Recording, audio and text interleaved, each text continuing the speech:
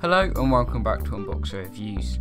Today we're going to be looking at the Corsair K65 RGB mechanical keyboard. So let's get started.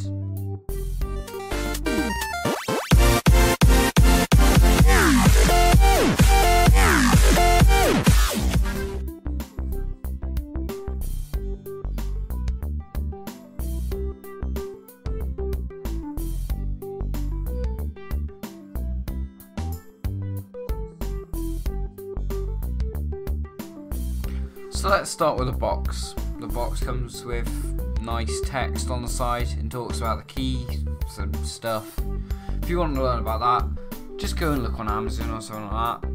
All the details you need, Corsair gaming, all this nice stuff. Pretty bad camera work there.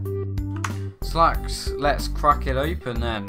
So you just quickly remove this nice bit of circular sellotape, which is a pain to remove. Look at the amount of effort. It's not even in focus. Blooming hell, it's all gone wrong. Jesus.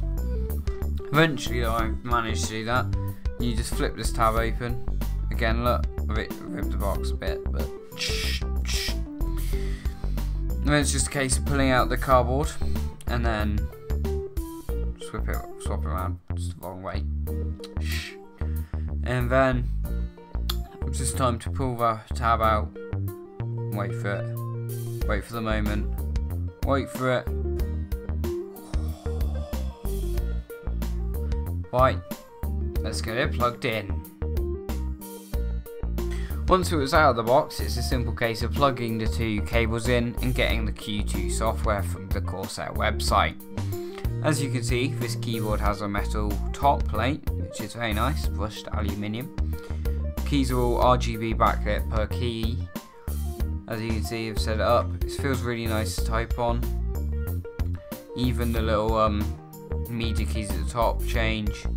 Windows key lock button, which also changes colour as you push it. And to the left of them is the lighting intensity changer, which also changes all the lights. Obviously, come on, it's all about the lights. So, the key thing about this keyboard is programming. So let's go on with that now.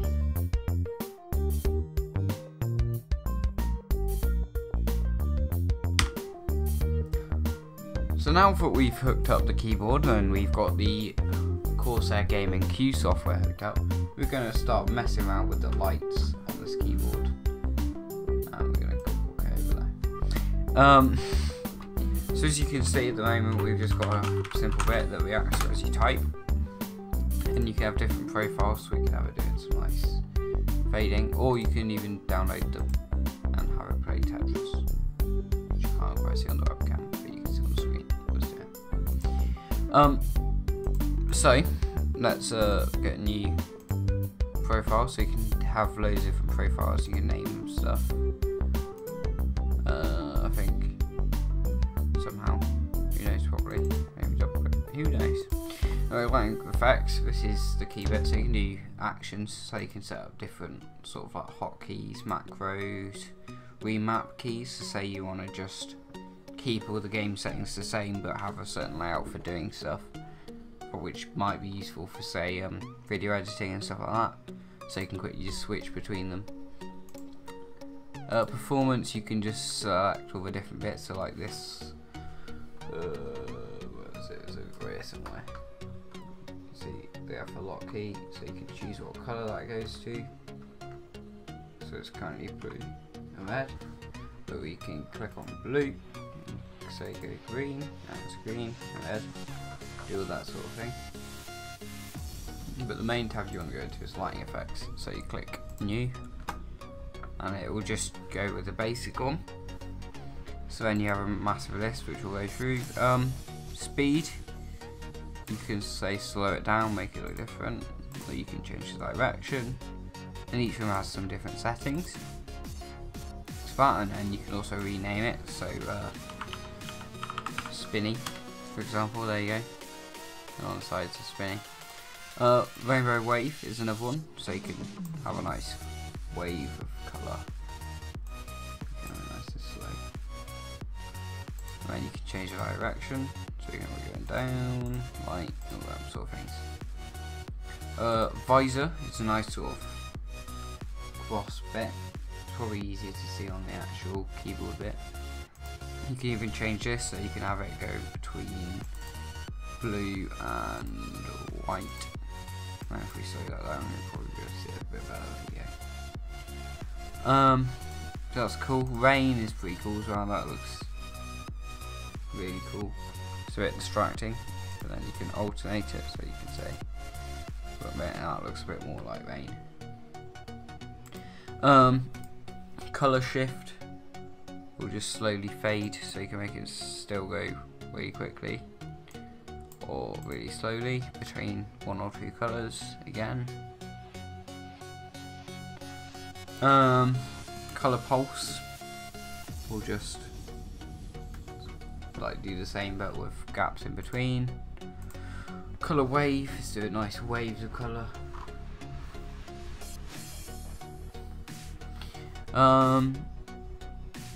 Now this is when we get onto the cool stuff. So key, so you can be like hello. No, wherever you hit a key, it lights up. Where is it? So red is looking at. Which is cool. And you can also change the colour, so you can have it like whatever you want. And then you can have ripple. So when you hit one, it will ripple out from it. You can have a bit of a wave. Some rainbows and stuff, have some fun with that. Playback vision and microphone visualizer, these do stuff. Good. Static colour, you can just set it to a colour, and then also you can select keys. To say we wanted just the F1, the F keys, just them, be white. Yeah, and then, or blue, whatever colour you want. I can't remember what you use. For them, and then you could say get another layer, so save that, get a new layer, put that as also a static colour, and select all the F keys like that, so you have different lighting zones, which doesn't seem that useful, but then you can say go you just select them, probably. The one keys, there we go.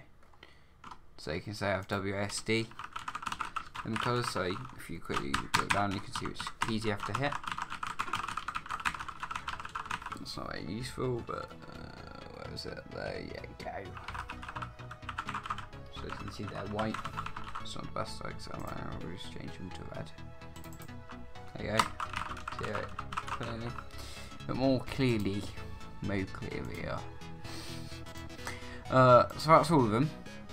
Lighting link. Ripple. I don't know what some of these do yet, I haven't messed around with them. So we're going to look at that now. Cool. That webcam is pretty cool, by the way, guys. So then, say you wanted a colour shift, so in the background it's doing all the slow stuff, and you save them. Rental them back. We could type today.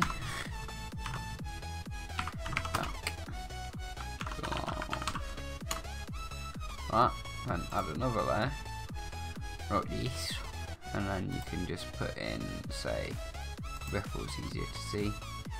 Just call it ripple. Save it. Then, as you can see, it's just nice colour fading. But then, as soon as you start hitting buttons, it'll start changing.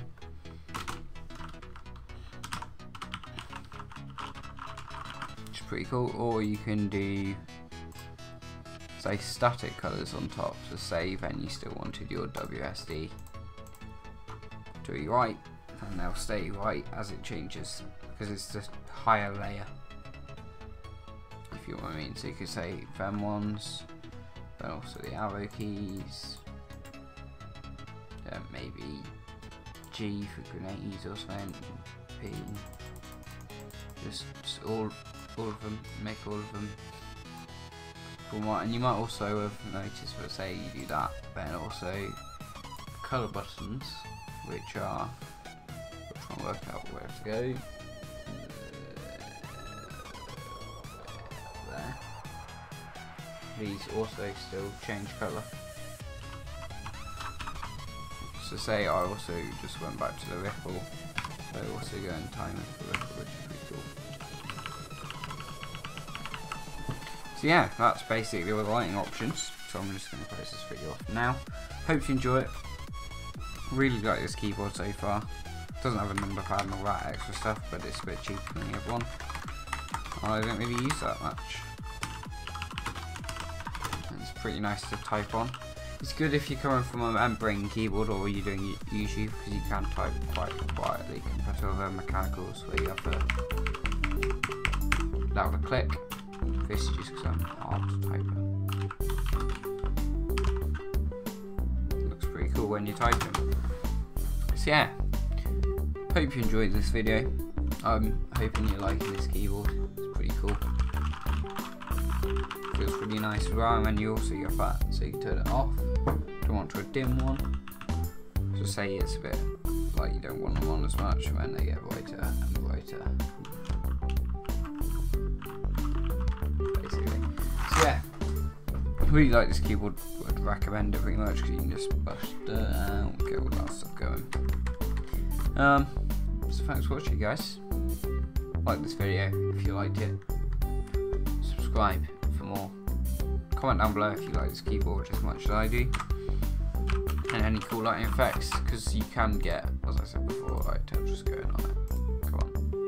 Or once you save Tetris, and you click advanced on, and then you can see it's playing Tetris. Well, there. So, thanks for watching, and we'll see you next time.